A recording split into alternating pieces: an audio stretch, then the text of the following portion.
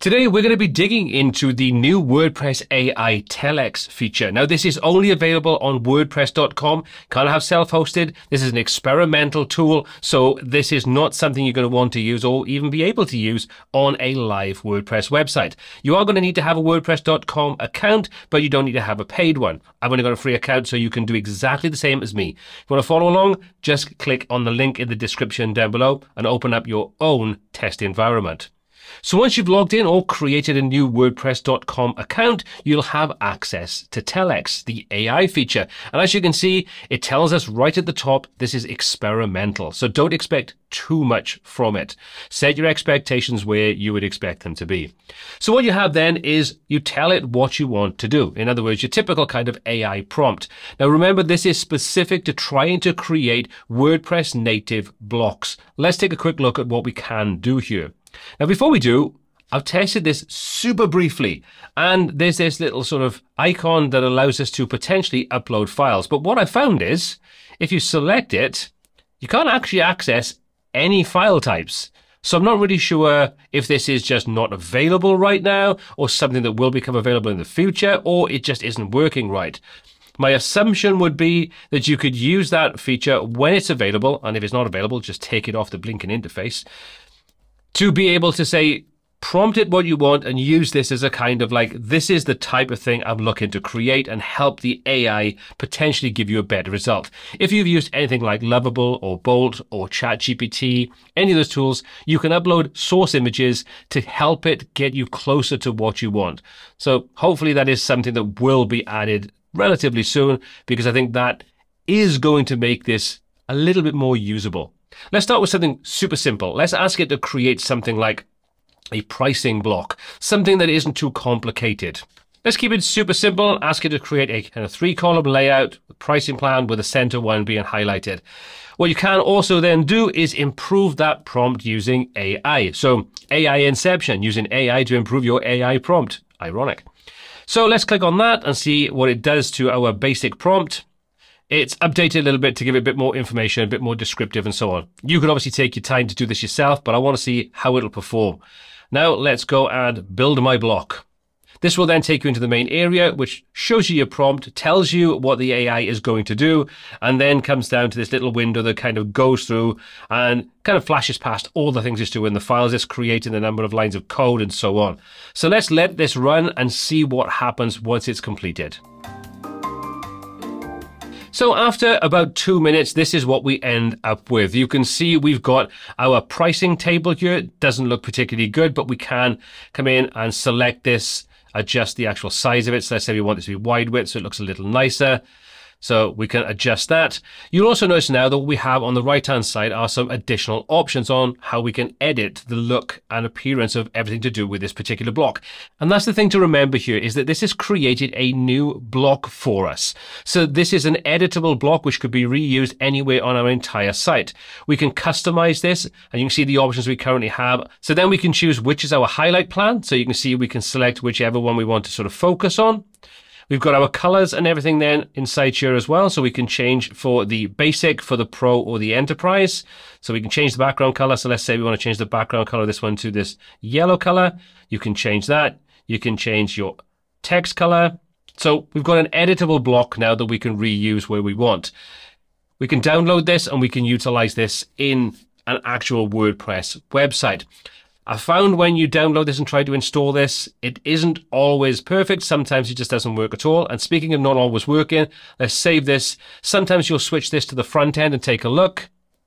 And as you can see, nothing is showing up. So that block is showing absolutely nothing. But let's say we want to open this up and add in additional columns. Let's see what we can do here.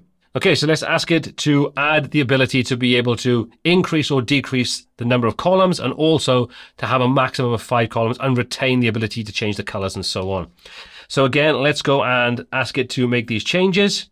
There we go. After what seems like an eternity, probably about 5 minutes, it's come back with this. So let's take a look. Let's open this up. We can't because it seems to have crashed. Okay, so it is experimental, and as you can see, after a refresh, because this page crashed, now we have absolutely nothing in the preview area. Okay, cool. After that failed attempt, let's take a look at one I prepared earlier, which is true Blue Peter fashion. That's just showing my age. This image slider. So expand this out. There's our image slider. And as you can see over on the right-hand side, we have some options. The interface looks a little bit messed up here, but what we can do is we can select images that we want to use for our slider. We can also apply alt text, a text overlay, and we can reposition these if we want to as well. So that's quite nice. I didn't ask it to do that, but that's basically all we have here. And it still looks a little messed up inside the editor. You can see we've got this kind of gradient overlay that doesn't stretch the full width with our navigation. Our image sits underneath it. We've also got our text up in the top area, which you can't really see. So if we save this and preview it, see, this is what we get. As you can see, that doesn't go full width. We can go through and we do get a slight transition between them.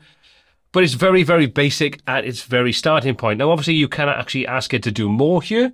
So let's say we want to add in the option to be able to set the height, and we want to use specific values, pixels, VH, and Ms.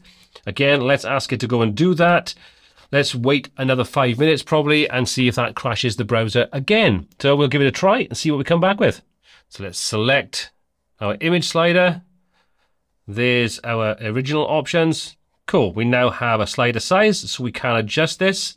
I've set this so we can use multiple units. Let's say VH, and we'll say 80 VH. I previously asked it to drop in the Pexels API to add in some functionality there, but that didn't really work out the way I expected, so I've left that, although it has added that back in where the previous iteration didn't. Let's add an image in. Let's take a look on the front end to see if this looks any better. Okay, so there's our 3 slides added in. It does look like it's respecting the height that I've set for it.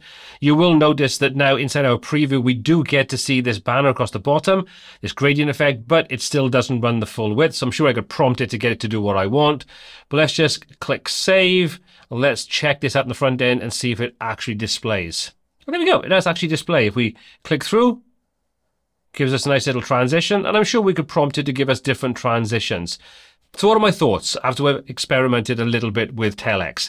Well, the thing that came to mind for me, first of all, was that WordPress and their AI features are kind of like Microsoft Windows in comparison to the likes of Bolt, Lovable, Webflow, and so on, and the AI tools there. They are more like Apple. Now, you're probably wondering, what the heck am I talking about?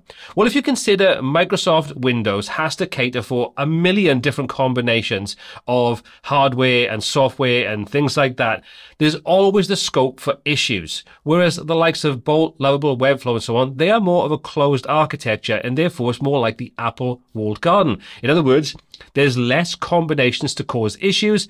And if you take a look at things like Bolt and Lovable, where they're using their own databases and things, they will be able to control each different facet of that and how the AI interacts with it.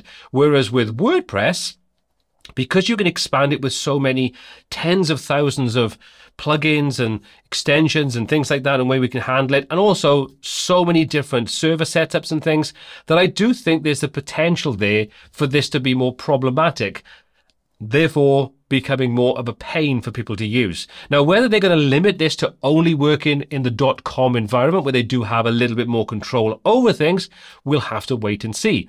If they bring this out to the self-hosted version and you can connect things up via an account inside WordPress and then save and export those files over into your copy of WordPress, I do still think there's the potential for issues there. But only time will tell. And as always, I would love to know what your thoughts are on this. But to wrap things up, what has been my experience of actually using Telex? First of all, it's slow. Secondly, it's inconsistent and it's kind of temperamental. As you saw in my demonstration here, ask it to do what I would consider to be a relatively basic thing to update the starting block, just adding in some really simple features, crashed the entire thing. Could not get it to load back up, just crashed the browser every single time I tried to access it. The second one, I asked it to do something like add in a Pexels API. It did that, but I told it to do other things. And then when I reloaded it, it didn't include that. And then when I prompted it to do something else, it added that back in, but still ignored the other things that I asked it to do. So right now, I think the bar is very low. I think in comparison to these other tools, I think it's got an awful long way to go. I do think it's got a difficult path ahead of it because of the whole WordPress ecosystem and how many different variations there are going to be out there. But like I said, I'd love to know your feedback. Have you tested it? Are you going to test it? Do you think, it's a something and nothing, and you're going to move on and carry on with the rest of your day? Let me know in the comment section down below. And in that description, you've got the link if you want to try this out for yourself. As always, my name is Paul C. This is WPTuts, and until next time, take care.